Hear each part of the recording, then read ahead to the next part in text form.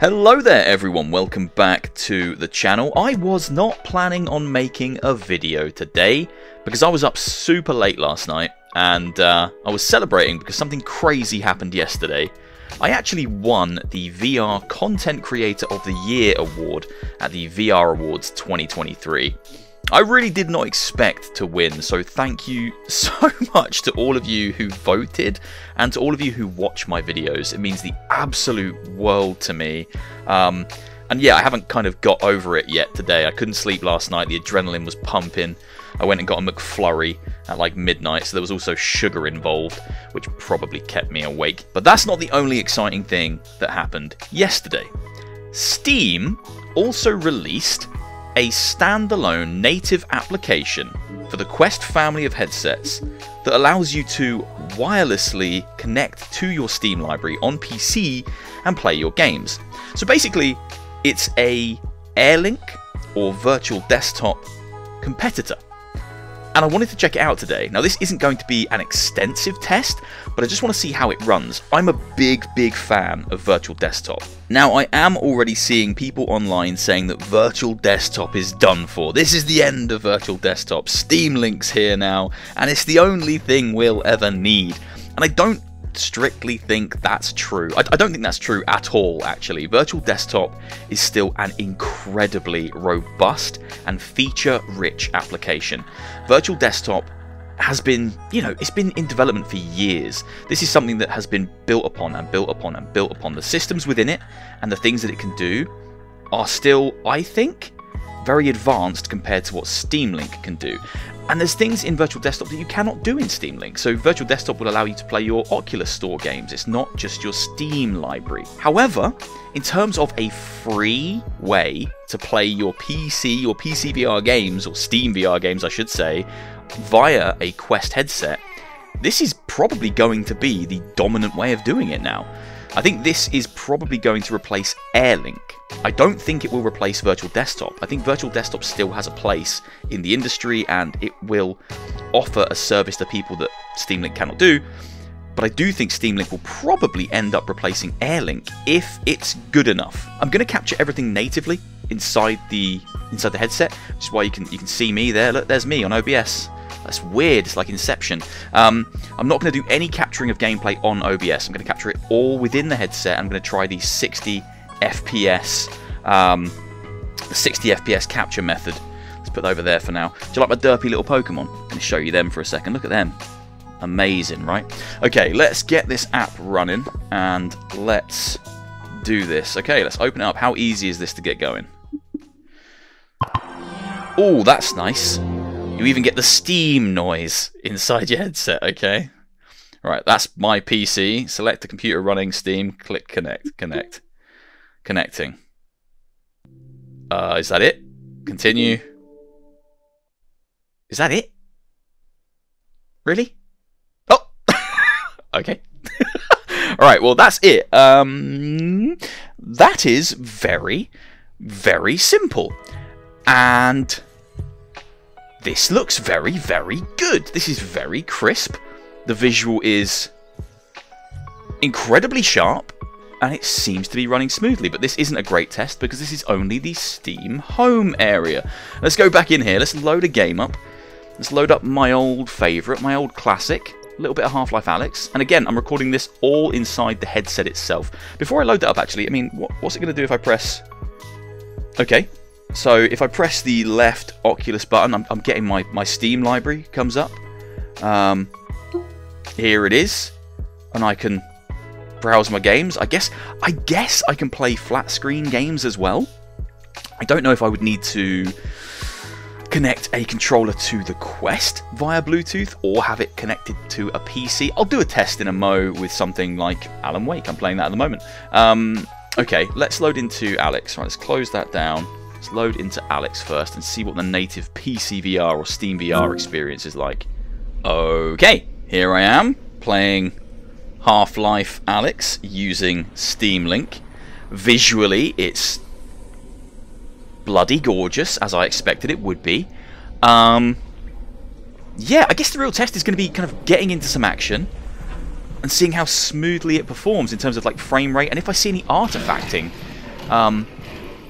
which is something I don't really get with virtual desktop. I have a very good virtual desktop experience, I must admit. Like, my network infrastructure, what I've got set up at home, works really well for virtual desktop, but I don't have a particularly good experience when it comes to Airlink. I used to have a great experience using Airlink when I lived in my old house, but since moving, Airlink just hasn't run well for me at all. So virtual desktop has been my go-to. There's no latency here. That is basically 1-to-1. Oh boy. Yeah. Flipping hell. Okay, right. Let's get straight into. I'm just gonna go. I'm gonna play fast. I'm just gonna shoot a lot, make a lot of kind of carnage, and just see how well it holds up. Okay. The visual is incredible. No, none of that. I wonder what the capture is going to be like inside the quest itself. I've not actually trialed the 60 FPS capture method natively inside the Quest headset yet, so hopefully the capture looks nice for this video and the quality's high. Come on. Yeah, this is bloody good. This is completely and utterly playable. It's beyond playable. I think calling it playable is a disservice. It's very impressive. Don't throw that bucket at me. I know what you're like, mate. You are, yeah. Got you just before you could. Like, detail-wise, this is as crisp as playing it via virtual desktop. I mean, yeah, it looks just as good as VD. And as a free option, that's huge for a lot of people, because, you know, virtual desktop, I think, is definitely worth the price of entry, but, you know, not everyone has that money, I guess, to spend on an application, and they might want to try a free version to see how their wireless infrastructure at home kind of handles playing their PCVR games, and maybe they don't want to invest the money without knowing what the experience is going to be like. Maybe Airlink hasn't worked. This could be a better option for a lot of people. Bugger off you. Bonk. Yeah, this is playing really, really well, and it looks incredible. I'm not getting any artifacting. I'm not noticing it having to, like, drop the bitrate at all to cope with anything. Now, if you see any kind of juddering and things, that might just be the quest capture. Because, again, I haven't experimented with this. Oh, yeah. Thank you. With this 60 FPS capture, I don't really know what kind of pressure it puts on the Quest as a device. I usually just use the, I think it's a 30 FPS capture, typically. But I wanted to test the, why do I want to go that way? I don't want to go that way. Come here. Thank you. I don't know if this would replace virtual desktop for me. That's my gut instinct immediately is I don't know if it would replace it. I think it all depends on a case-by-case use basis, like a use case basis. What am I playing? Obviously, if I'm jumping into something that's Oculus Store, then I'm going to go for virtual desktop because I can't do that with Steam Link. And I think I'd really need to dive into the settings on Steam Link to see,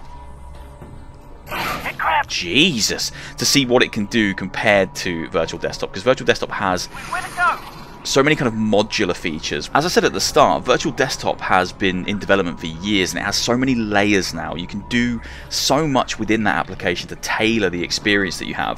So it might be that I can get much better results out of virtual desktop currently by tinkering with my settings, changing, you know, things like the bitrate and the encoder. You can do different encoders. I don't really know how it all works on a technical level, but I am very impressed with virtual desktop and the experience I've had. But this is very good. I mean, and it was quick to set up. I mean, if I now want to jump out of Half-Life Alyx, I just exit game. And I'm doing this all, like, natively inside the Quest headset, obviously. I'm not having to do anything on the PC. And I'm back here. I'm straight back into the home environment. And it is running very, very well. Okay, so what happens if I do open up a non-VR game? Right, so I've loaded up Alan Wake, which is, you know, famously not a VR game. I have a controller plugged into my PC, so this isn't Bluetooth connected to the Quest itself. This is plugged into the PC, and the game is playing on a big floating screen in front of me. I can make that screen bigger if I just... Whoa! I'm moving the camera around. You can actually make it like comedically large, and then if I switch back to my controller, I can start moving it around. Now, this isn't running particularly well. I don't know if this is just this game, but this is very rough. Like, this is struggling to play. It's cool that it loads up. I wonder if it's just this game. But like Half-Life Alyx was running flawlessly, and this is not running particularly well. I've never had a problem running my flat games on big screens in virtual desktop, but this seems to be struggling. Perhaps Alan Wake is just, I don't know, a bad test, or the software's in its infancy. It's very new. It came out yesterday, so maybe it needs some tinkering and some updates to allow every game to run well. I imagine if I try and play something kind of a little bit simpler, like Isaac, visually, then it should run better. Let's find out. Oh my god, look at the size of that screen. It's curling right around. That is awesome. I'm not even gonna lie. That is... Okay, this is running really well. There's no latency on this. Like, this is moving perfectly in time with my button presses. I do have a mouse cursor on there though.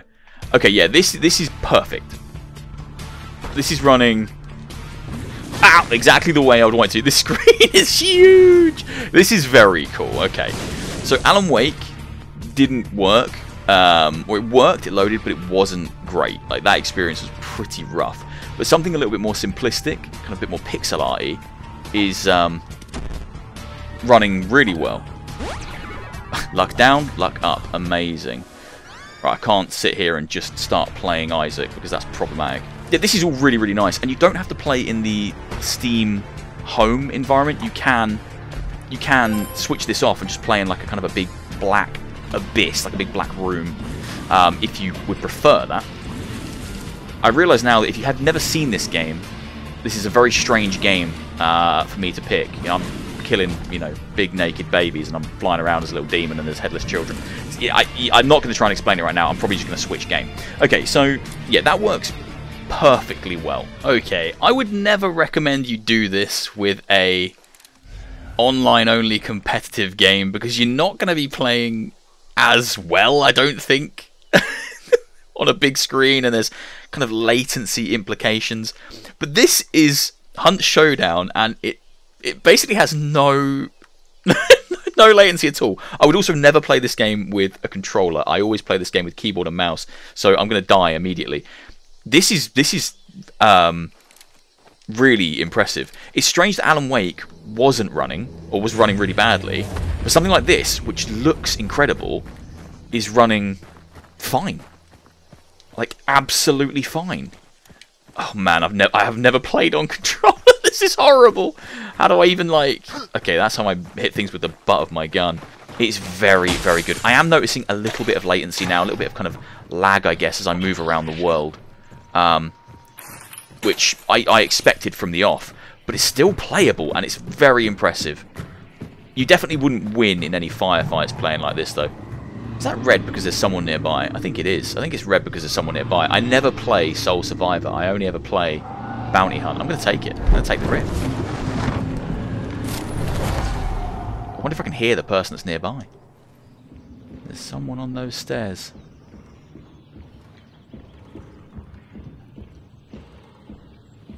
And I've just realised I don't know what the shoot button is. I guess it's on. Oh no! He had bleeding ammo. I'm doomed. I'm doomed. I should have got him. I should have got him with that shot. It is crazy to me that I can play this on this big screen wirelessly on the Quest 3 or Quest 2 or Quest Pro with a free application. Wow, that's kind of nuts. This is definitely going to be a mileage may vary situation. It all depends on your kind of home network infrastructure, what kind of setup you've got. But being able to hop in as quickly and seamlessly as this has been, I mean, you saw the connection process. It took no time to get this running. That's a big win. This is a great application to the Quest library. And the experience of playing PCVR games, or Steam VR games, I have to say Steam VR because this won't allow you to play your games outside of Steam VR, that experience is very good, or at least it's been very good for me.